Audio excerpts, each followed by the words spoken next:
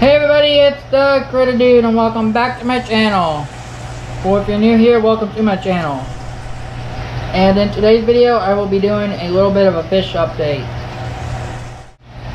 So to start off with, this is my 125 gallon tank. And it has had a few changes over the last couple months that I haven't made a video. So first, I don't know if I actually have shown these fish before on my channel in a previous video, but I had a large male black convict cichlid and a large Synodontis featherfin catfish in this tank that unfortunately passed away a few weeks ago. It was kind of random, and I tested my water and my water was fine, so I don't know what that was about, but I am planning on getting new ones to grow up. I do want some more convict cichlids to try and breed again, and I want to get another featherfin catfish to raise up for this tank as well. And actually, I don't know if I've actually shown the blood ferret in this tank in a video before, but you all have seen the blood ferret if you've been watching my channel. It was in one of my other tanks. I felt like the 60 gallon that it was in was getting a little too small for it, so I decided to go ahead and put it in this tank. And so far, he has been doing really good in here. And I actually had two blood ferrets at one time in my 60 gallon. There was another one with this one, but since they were both rescues, one of them actually, before I got it, had a deformity with his swim bladder, and eventually it ended up getting real bad and it passed away.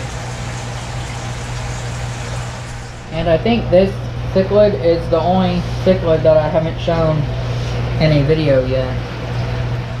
And I believe it is a red devil cichlid. It could be a Midas cichlid. They are very similar, but I believe it is a red devil, and it's been buddies with my blood ferret ever since I added it in. This red devil has been in here for a couple months now. I actually rescued it out of a small tank from somebody that was moving. So I decided to take it in.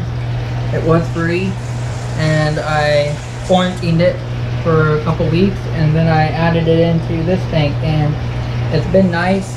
It's never been aggressive according to the people that I got it from, and it's never been mean in here either, other than a little bit of chasing here and there, but all the fish kind of chase each other. That's just what cichlids do, but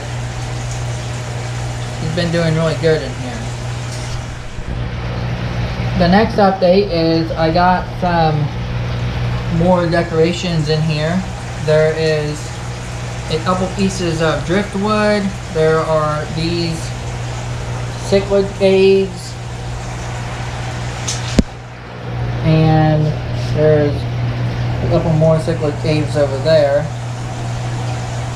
And I think that's all that I've added. This decoration, and then the rocks and the driftwood. Those were all given to me. The decoration right here was actually given to me by the people that gave me the red devil. It was his hiding spot in that tank, but obviously he doesn't use it because he's out swimming around in here. And then the driftwood and rocks were given to me by a friend that was getting out of fish, and let me have the driftwood and rocks out of his tank. So I have those that I put in here, and I got them along with some fish that I will talk about in a minute. And so far, besides the two fish that died, everything has been doing really good in this tank. And now about the new fish. So You actually might not even be able to see much of the new fish that are in here because they are hiding, but I am going to try and get some clips, maybe even underwater clips, as I lift up the hides to get them to come out to show you. But I am first going to name all of the fish that I added in here. And it's going to be kind of hard to show the new fish that I added in here because they are all catfish and like to hide up in the different hides. So here in a little bit I might actually maybe even do some underwater clips and lift up the hides so they'll come out for you to see them. And actually you can see one of their tails. So I'm going to try to list them all off. There are 2 Irwini catfish, 1 granulosus catfish or granulated catfish I think is the name. Then there is 1 driftwood catfish, 1 jaguar catfish, 1 Asian bumblebee catfish, and 2 striped Raphael catfish. And one of the striped Raphael catfish came with these other catfish, but the other one I actually had growing up in another tank, and I decided to put it in here because it's the same size as the one that I got with the other catfish, and it was doing good in here, so I decided to go ahead and put it in here too. And Raphael catfish will kind of buddy up together sometimes, so I decided to put it in here too so they can be buddies. And I think that's all the updates and changes that have been done to this tank. Now I'm going to do some underwater footage, or I'm going to try to, of some of the catfish.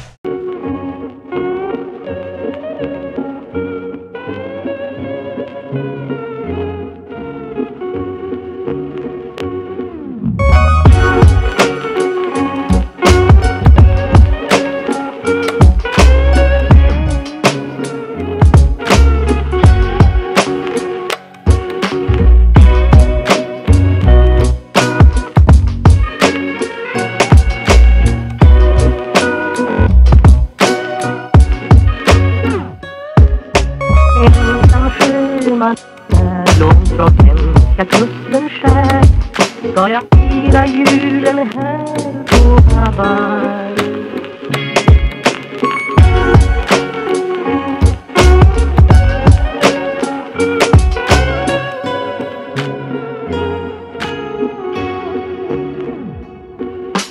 Ensam sjöman är långt från hemska kusten skär ska jag fira julen här på Hawaii.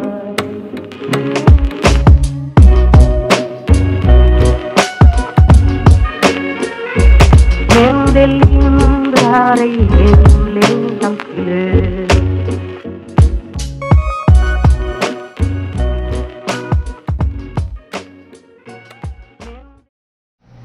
So now that you have all seen the catfish, and I also did show some of the cichlids, I am going to move on to the next update. And this is the next update.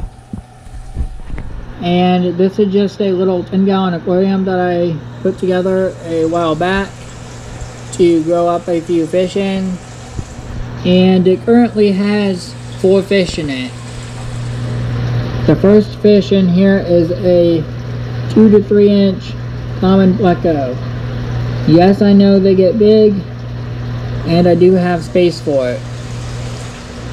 It will be upgraded from this tank here pretty soon, and then it will go into a bigger tank from there, and then eventually into my 125-gallon tank, and then it will be upgraded from there to something else even bigger that I will show later on in this video. The next fish I have in here is a small sun catfish or eclipse catfish. It's about 3 to 4 inches long,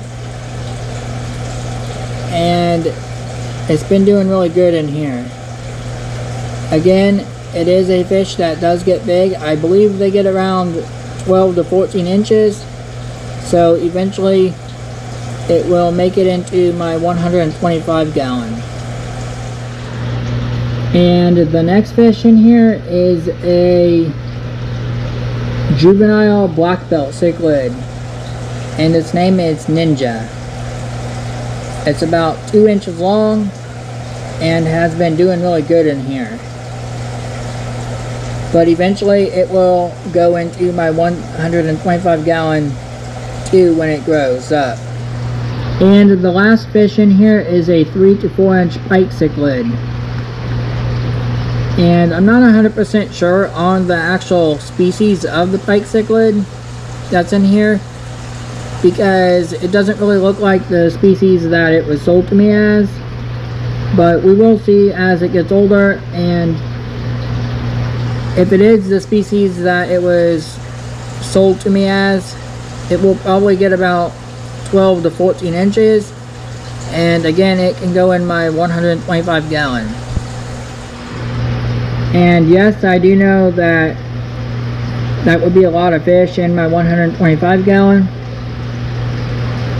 But as some of the fish grow up in there, they will have to be moved to other tanks or ponds, and then it will free up some room when these other fish are big enough to go in there. Now I'm going to show the fish in here. So this is the black belt cichlid. This is the little pike cichlid.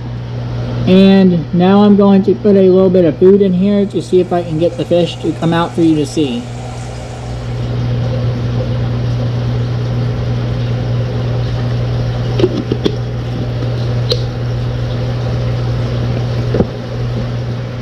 And those two fish that you see eating are the black belt cichlid and the pike cichlid. And the pleco and the catfish are probably both hiding up in the decorations. And I think that's about it for this tank. So here's my 29 gallon community tank.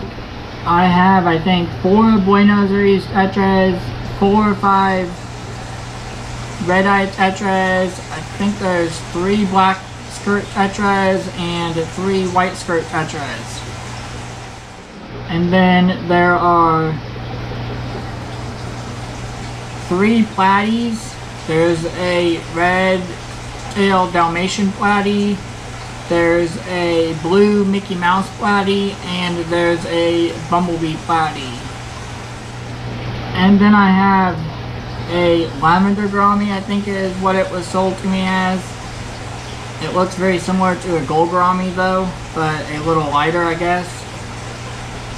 And then I have a black shark minnow in here, which is actually related to a carp.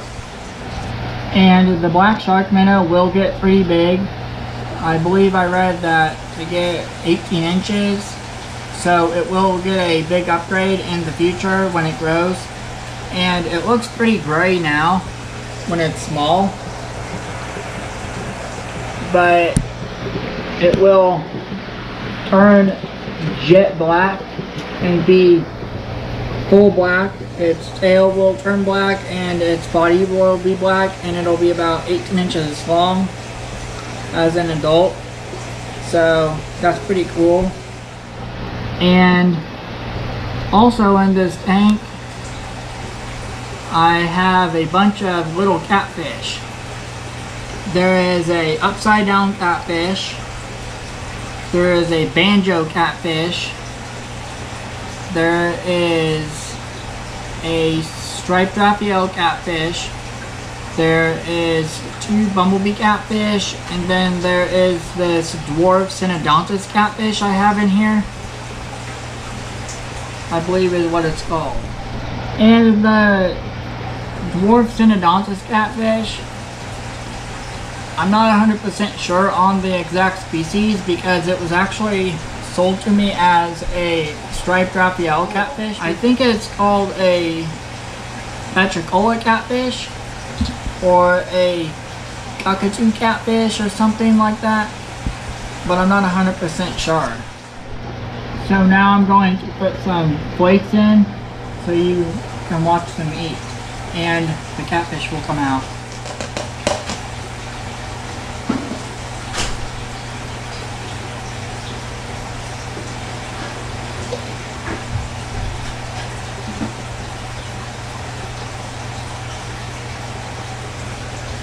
There's a bumblebee catfish. That's the Synodontis catfish I was talking about.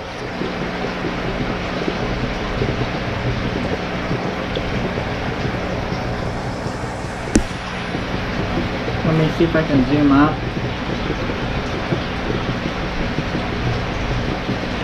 Right there. So if anyone knows what that is, if you could let me know down in the comments. I'm pretty sure it's a Synodontis petricola, but I could be wrong. So that's my community tank. And this is a fish that I've had for a while, and I don't think I've shown it on my channel before, but it is a baby flower horn cichlid. And I'm not sure what type of flower horn this is, as it was sold to me as a assorted flower horn cichlid.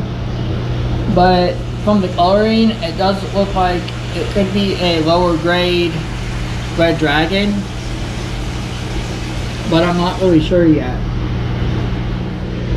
And I'm kind of thinking it's a male due to the shape of the head. It looks like it's growing the nuchal hump that the males get.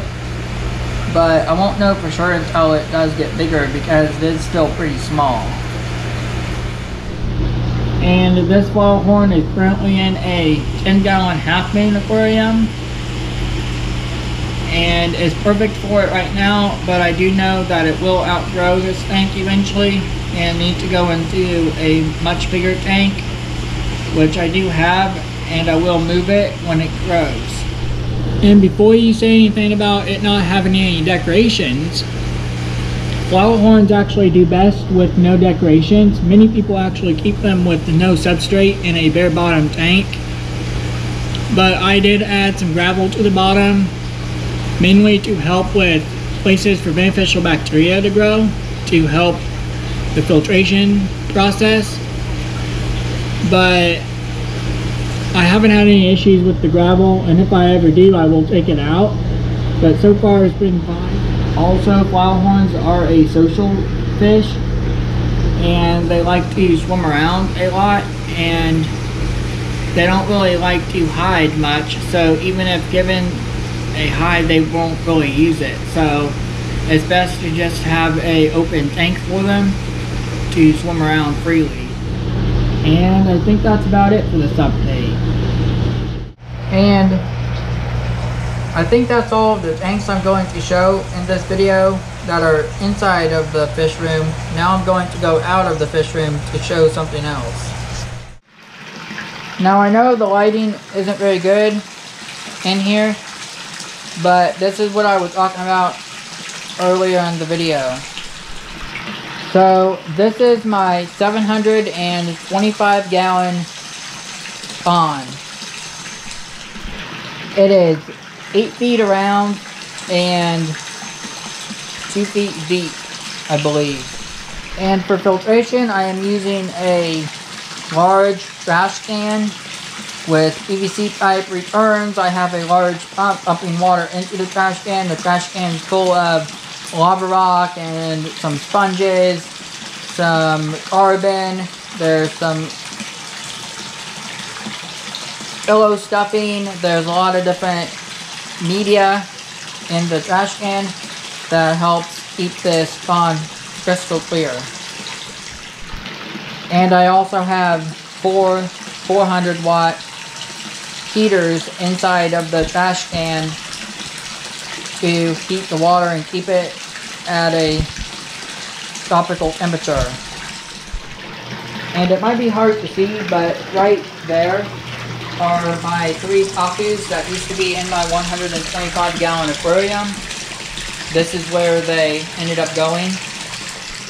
And all of the other fish, besides my 3 red-bellied pacus that I already had, all of the other fish came from a friend getting out of fish keeping. He gave me all of these fish out of his pond, and he gave me the driftwood, the rocks, and all of the catfish that are in my 125 gallon that I showed earlier in the video, with an exception of the striped Raphael catfish that's in the 125, the one that I had, and then there was one he had that he gave me. So there's the 2 in the tank. And again, the lighting isn't very good in here, so it might be hard to see the fish a little bit. Also, I have a mesh top on this pond to keep any of the fish from jumping out. I'm not going to remove it for the video because I've already had to remove it to do maintenance in here, and I've had fish try jumping out. So I'm going to leave it on for the video. Maybe in the future I will try to do some underwater video underneath the mesh top in the water to get some underwater footage of the fish. The first fish I have is a black hawk catfish, or Walgo microtongo, I think is the name for it. And it does have a little bit of a nipped tail, but it is regrowing. I did add some stress coat in here to help it regrow its tail. I believe it was already like that when I got it, but nothing's been messing with it that I've seen, so I think it was a fish picked on it a while back, and it's just now starting to heal up and regrow. And right here is a hybrid catfish. It's a red-tailed catfish mixed with a tiger shovelnose catfish. And then I have my 3 red-bellied pacus. And then I have a albino pacu. I believe it's an albino red-belly, but it could be an albino black-belly, but I think it's just a regular albino red-belly. I have a albino giant gourami that's hiding up near the top. Over here. Might be hard to see.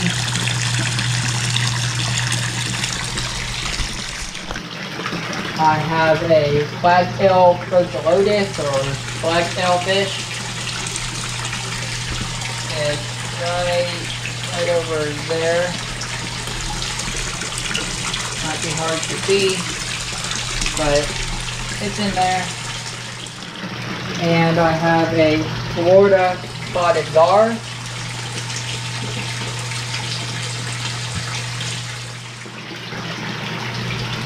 And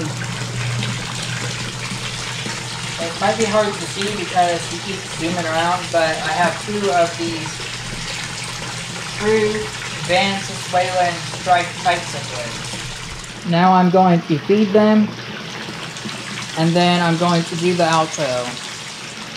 Also, I almost forgot, everything in here besides my 3 red-bellied pacus that already have names, everything else needs names. They're all my monster fish, and they're all big and going to live a long time, so I think they all should have some names. So let me know if you have any name ideas in the comments down below. Now I'm going to feed them.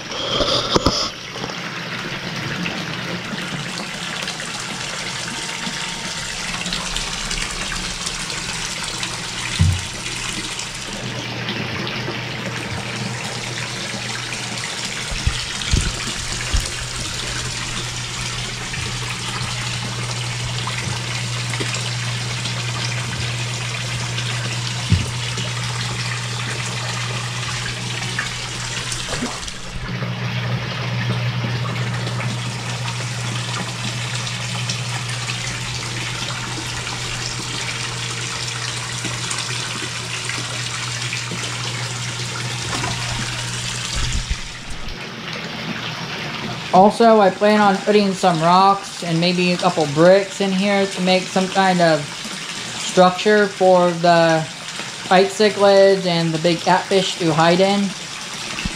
I just haven't done it yet because I'm still trying to decide on how I want to do it. Also, I need to add a little bit more gravel maybe in here, or maybe move some from the front because it is a little thicker in the front than in the back. I'm just not sure what I want to do yet.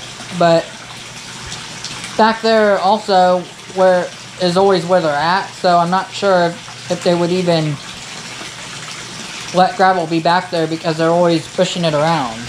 So that's why I haven't really put gravel back there yet, but I may do it eventually. And I think that about wraps up this video. And I hope you liked seeing a few of my fish tanks and spawn. Now if you have any video suggestions for any upcoming videos, if you could, leave them down in the comments down below. And if you have any comments, questions, or concerns, if you could, also leave those down in the comments down below too. And don't forget to comment, rate, subscribe, and share. Until next time, take care.